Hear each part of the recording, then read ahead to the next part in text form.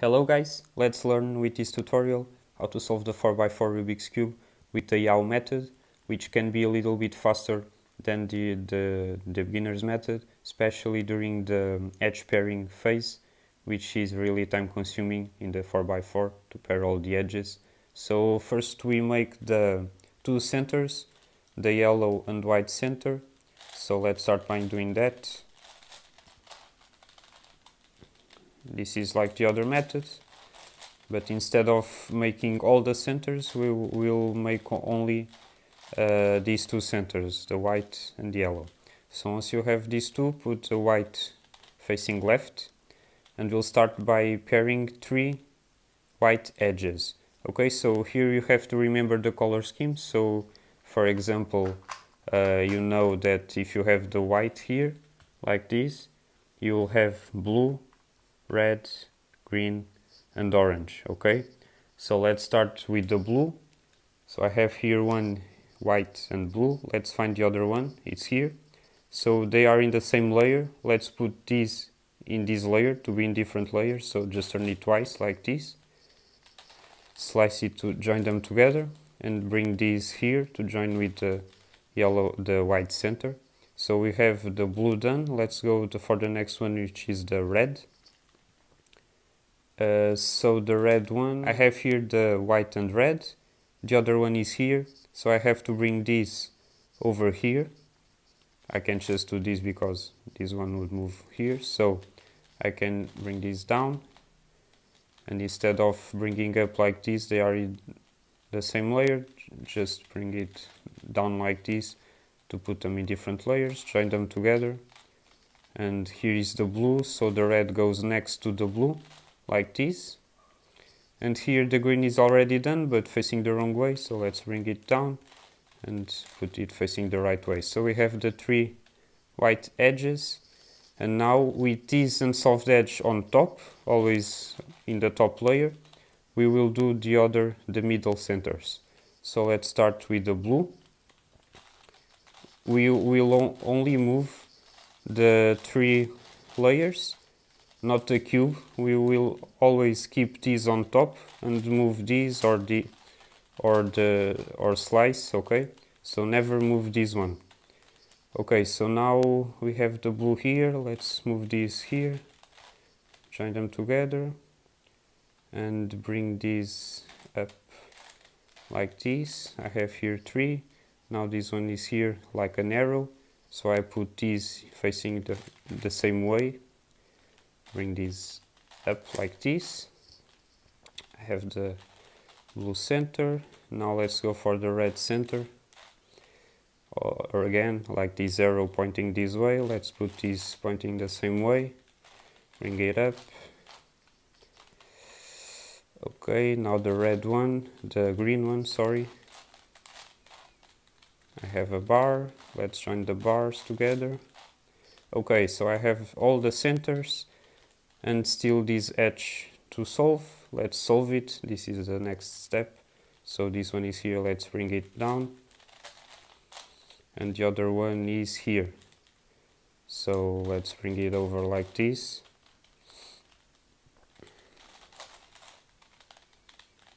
Okay, they are in the same layer. If they were in different layers, I would just join them together and bring them up. In this case, they are in the same layer. So let's do the flipping algorithm. So slice and do the flipping algorithm.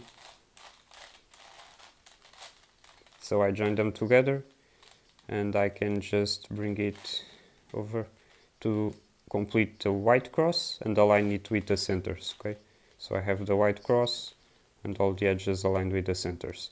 Once we have this, it's the edge pairing. So in this case, we don't have any edges already paired. This one is paired, but it's on the top layer, so in the middle layers we don't have any edge paired.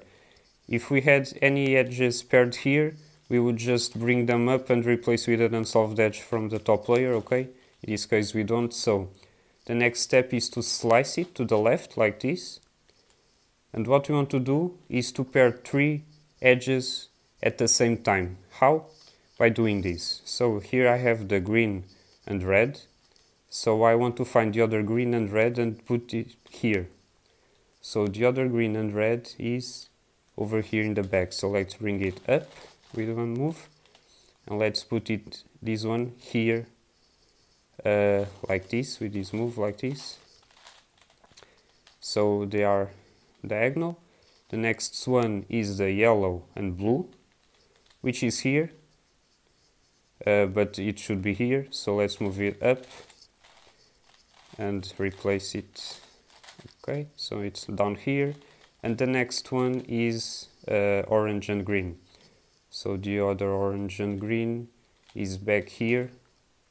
So in this case, if I brought this to here, I would mess with this green and red, which I had already placed to pair with this, because when I slice it back like this and fix the centers, I would pair this one, and I would have paired the third one, but in this case it wasn't possible. So I have paired two. If it goes like usual, you can pair three at the same time. So I paired these two, so bring them up, replace with unsolved edges, and let's go and do it again. So, in this case I have these two. You see blue and orange in the same layer, yellow, orange, the same layer. So I can pair them together with the flipping algorithm. Slice, flipping algorithm, and I pair them, and I end up with this with this. So in this case, what you want to do is pair two at the same time again.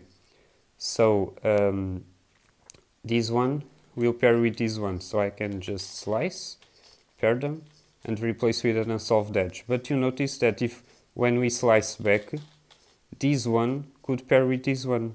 So this one is yellow and red. So when I slice it and bring it up to replace with an unsolved edge, I know that if I put this yellow and red here, okay, like this, I put the yellow red here in the down layer. When I bring it over, I also pair these two. Okay, so that's how you pair more than one edge at the same time. It's way faster than the original beginner method that you pair one by one. It takes a long time to do. So in this case, usually you can pair three in the first step, then two, and then three more, and you end up with all of them paired. In this case was a little bit different.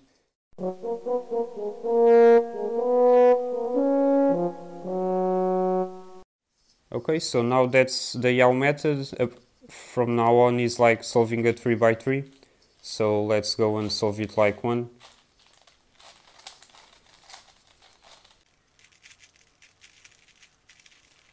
By the way, if you don't know how to solve a 3x3 but you have the 4x4, just check out my other tutorial on how to solve the 4x4 with all the algorithms and processes you need to know.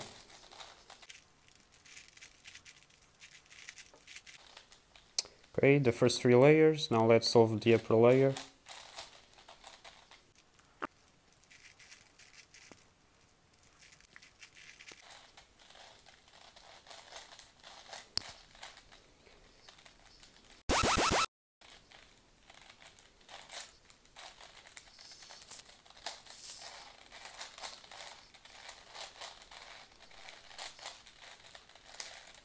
So that's how you solve it. That's how you solve it with YAU method. It's the first part, the first process of making the white cross and pairing the edges a lot easier and faster than the beginner's method. So I hope this was helpful, and I see you in the next video. Bye bye.